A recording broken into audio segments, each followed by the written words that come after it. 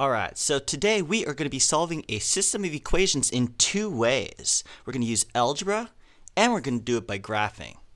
So here's our system of equations. Notice they're both in slope-intercept form. So they both have y equals. Alright, so what we're going to do is use substitution to solve this. So notice in that first equation, because y equals all of this stuff right here, we can actually replace y in this second equation with all of that stuff. Since y equals 3x minus 7, we can rewrite the second equation with 3x minus 7 replacing y. And that's what we call substitution. We're substituting all the things that we know y equals in for y in the second equation. Alright, so let's rewrite that second equation. Instead of y equals all this stuff, we're going to write 3x minus 7 equals all of that stuff. And by doing that, notice we have an algebra equation now that we can solve for x because the only variable in there is x. So I've got x on both sides. I'm going to add 2x to both sides of the equal sign. When I do that, these undo each other. 5x drops down, minus 7 drops down, equals drops down, and 3 drops down. Now I can start undoing the side next to x. I'm going to add 7 to both sides of the equal sign. 7's undo each other. 5x drops down, equals drops down, and 10 drops down. I'm almost there. Now I just divide both sides by 5, and I should have x by itself. X equals 2. Alright, so I've got our x value, but we're not done because remember, in a system of equations, we need to know x and we need to know y. Luckily, we have two equations that will allow us to calculate y. Y equals this, y equals that. So all we have to do now is take our x value and put it back into one of our original equations. And we can choose. Since they both have y equals, I can choose whichever one I want because I should get the same answer no matter what.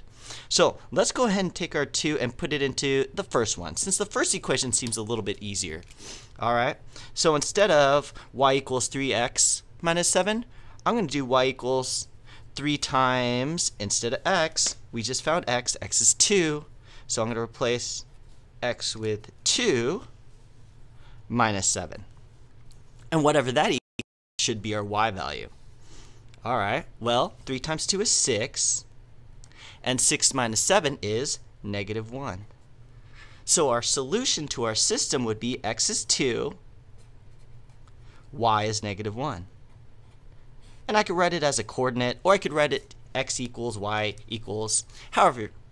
But the main thing is we found our x and y value. Alright? So that's the algebra way of solving that system of equations.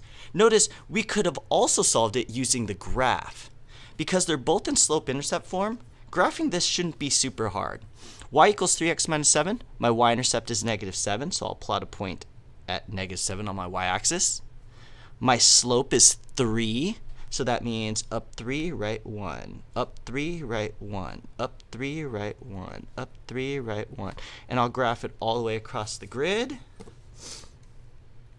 And I'm going to use a ruler because it's kind of important to be accurate when graphing these when we're doing a system of equations, because we're going to look for the point of intersection, and if your graph is crooked, it's going to mess you up finding that point of intersection.